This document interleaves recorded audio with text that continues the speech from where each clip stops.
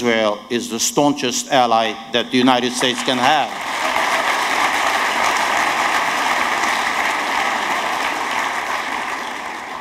And this is because the American people recognize that Israel is the only stable and staunchly pro-American democracy in the Middle East. There is no country in the region, arguably in the world, whose values are more aligned with the US than Israel.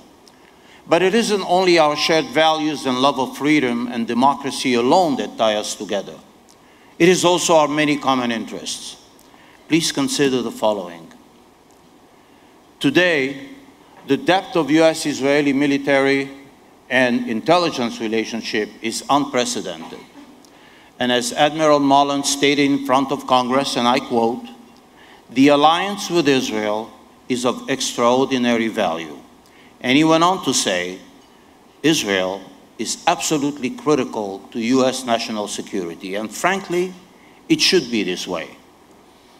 Israel owes it to the United States, after all, because of all the United States does for Israel, including $3 billion in military aid per year, far more than any other country. Additionally, President Obama has also initiated the transfer of an incremental $205 million to Israel to support the development of the Iron Dome, which is there to protect people in Sderot and other cities around Gaza. When the United Nations Security Council tries to unjustifiably and cynically condemn Israel, or when the Palestinians attempt, against all agreements, to go to the same Security Council to get its backing for recognition of a Palestinian state, and I repeat, the Palestinians did this against all signed agreements. What happens? The US is there, time and time again, with its veto power to ensure that Israel's security and interests are protected. On the other side of the Middle East, in Iraq and Afghanistan, the lives of countless American soldiers have been saved by Israeli-invented and built armored vehicles. Further, Israeli technology in unmanned vehicles has helped the United States inflict significant blows to Al-Qaeda. And the list goes on and on of Israel's contribution to the US.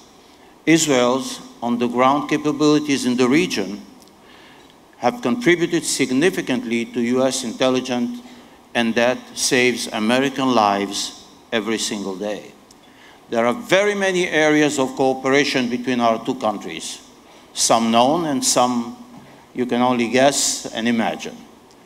30 years ago, Secretary of State George Shultz declared that he wanted to ensure that the US-Israel relationship put down such strong roots that it would never be uprooted. 30 years later, ladies and gentlemen, that objective has been achieved. So based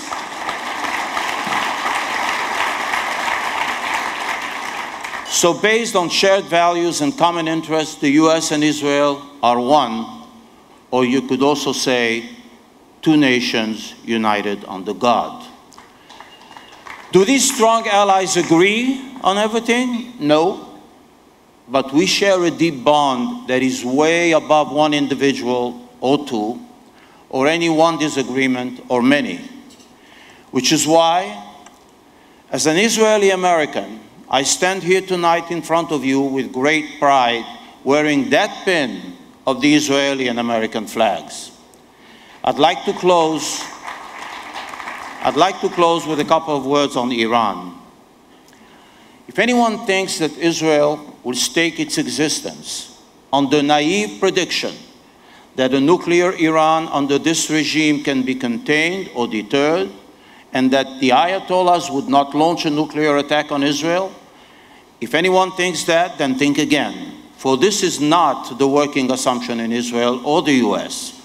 A Shia regime, this Iranian leadership, that is the world leader in export of terrorism, one that embraces martyrdom, one that has no qualm at slaughtering its own people, one that calls for the destruction of the State of Israel, cannot and will not be deterred or contained.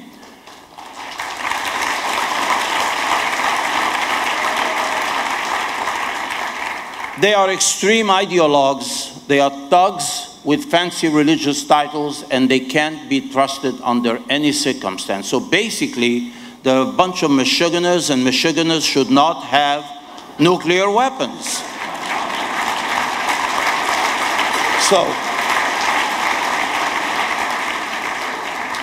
So ladies and gentlemen, both the US and Israel agree that the bottom line on Iran is this: a nuclear Iran is not an option, and a second Holocaust will never be, never again. Am Israel Chai. Thank you.